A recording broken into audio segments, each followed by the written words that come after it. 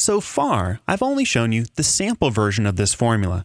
Notice that this is our formula for the line in our sample. The predicted score for an individual is simply the intercept plus the slope times the score on x for that individual. Now there is a corresponding version of this formula that refers to the population. That is, in the population, we are predicting something with beta 0, the true population intercept, plus beta 1, the true population slope, multiplied by the score on x for an individual.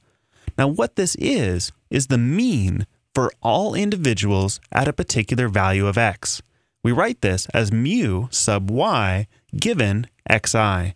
And again, this is the mean on y for all individuals at a particular level of x.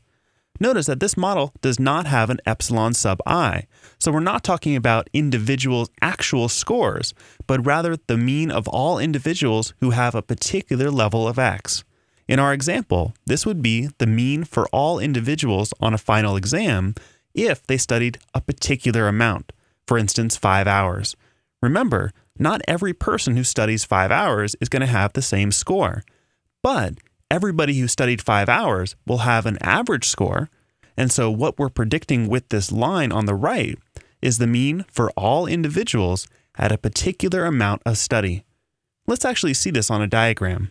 To do this, I'm going to have to rotate things a little bit. So final percentage here is still on the y-axis, and study time is still on the x, but we're looking at this on its side. Let me draw in the linear regression line. So beta 0 plus beta 1 xi. This is the true population regression line. Now let me draw in the mu y given xi's. So for each amount of studying, 1, 3, 5, 7, 9, and 11, there is some average amount that people at those hours of study would actually get on final percentage. Now remember, our general linear model always makes a particular assumption, that error, that is individuals around some group mean, is normally distributed with a mean of 0 and the same variance. So in the population, the way we would see this are normal distributions around this line. Take a second to absorb the meaning of this. In the population, individuals do not all get the same score, even if they study the same amount. And that's what these distributions represent. But notice that our line, our beta 0 plus beta 1 xi, is not predicting individuals. It's predicting the mean of all individuals conditional on a particular level of x. So with this notation of the conditional mean, we can also write that the y-scores are distributed normally with a mean of mu sub y given xi with a constant variance. Now I want you to notice that if we couch our model in this way, that is, we're predicting the conditional mean on the basis of a regression function, this actually starts to square nicely with how we were thinking about our models before. That is, in our sample, we're making a prediction for y, but that prediction is really just the mean of all people with a given amount of x. So like we did with our models before, I invited you to think about the center component of our model as just a group mean. Before, it was a group mean for a particular condition or for a particular treatment. Now, it's a group mean for a particular group of people at a particular amount of x. And so what we're really doing with our one predictor model is saying that the score on y for an individual is the average of what everybody gets with the amount of x they have, plus however much they differ from the group mean of all people who have as much of x as they have. Now what's really clever about this regression model is that even though we're representing in the center portion a group mean, the conditional mean of y given xi, those means are all related to each other. That is, we don't have to represent them all separately in the way we did with a one-factor model.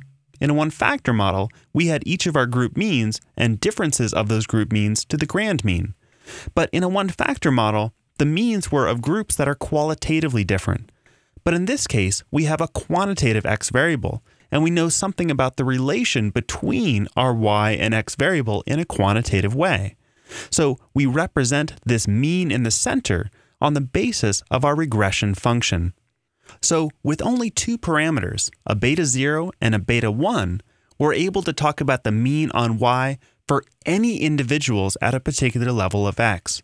Because the conditional means have a relation, we only need to spend 2 parameters and we're able to talk about the mean for any group of people at a particular level of x. Now, the final component of our model, the epsilon sub i's, will be important when we're actually testing this model. Now, in the population, we just saw a diagram of those epsilon sub i's. Those are the distributions centered at the conditional mean of y given xi, and they have a constant variance. Now, in our sample model, the e sub i's we've also seen before. That is, the e sub i's in our sample are simply the deviations between the individual observations and the line of fit.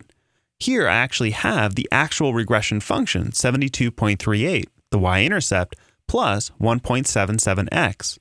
Notice that if we plug in the value of x for any individual, we'll get the point on the line that these green bars connect to. So the residuals in our model are simply the deviations between what was actually observed for each of these students and the score that would be predicted for them on the basis of the line.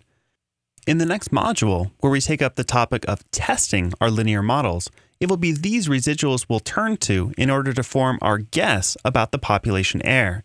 And like we've seen before, we'll be able to develop f-tests using the mean square of these residuals as a baseline for error.